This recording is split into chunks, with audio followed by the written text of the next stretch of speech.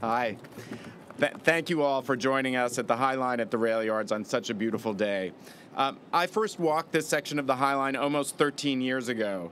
Robert and I had visited the southern parts many times, but we were never able to get past a tall steel fence at 30th Street. But one day, we found a burrow under the fence that some trespassers had dug. Laurie Isis, our guide from CSX, who's here with us today, gave us permission to slither underneath through the gravel and bits of metal and glass, and we came through to this side, and we saw the rail yard section for the first time. It was only then that the full opportunity of the High Line became clear. We had the chance to create a 1.5 mile long walk, a true New York City journey, through 3 Manhattan neighborhoods with views to the Hudson River and the Midtown skyline, which people could stroll for 22 blocks without once crossing a city street. Today, as we break ground on the High Line at the rail yards, we prepare to make that journey possible for millions of people for years to come.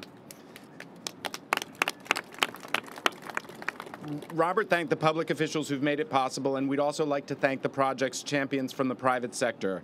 We're joined today by some of our top supporters from the Campaign for the High Line: Barry Diller and Diane von Furstenberg, Donald Pelz and Wendy Keyes, the Tiffany and Company Foundation, the Pershing Square Foundation, Douglas and Sherry Oliver, the Hanson family, and Avenues the World School, Elizabeth Belfer, and the Philip and Janice Levin Foundation, as well as by many others who've given us so much. We thank CSX Railroad for letting us access the site over the years and for ultimately donating the High Line to the city. The brilliant design team of James Corner Field Operations, Diller Scofidio and Renfro, and Pete Udolph for creating such a spectacular park for us.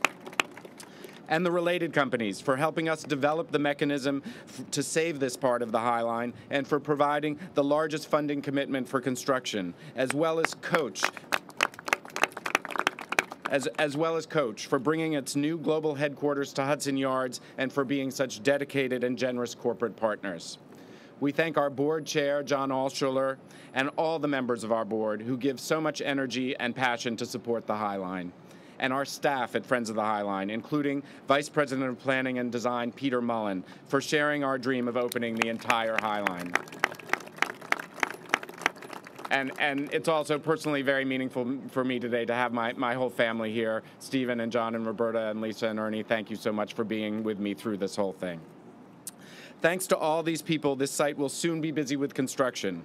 I hope you'll tell friends and neighbors about a unique opportunity to come up here one last time before the most active work begins, to enjoy this incredible place the way we're enjoying it today.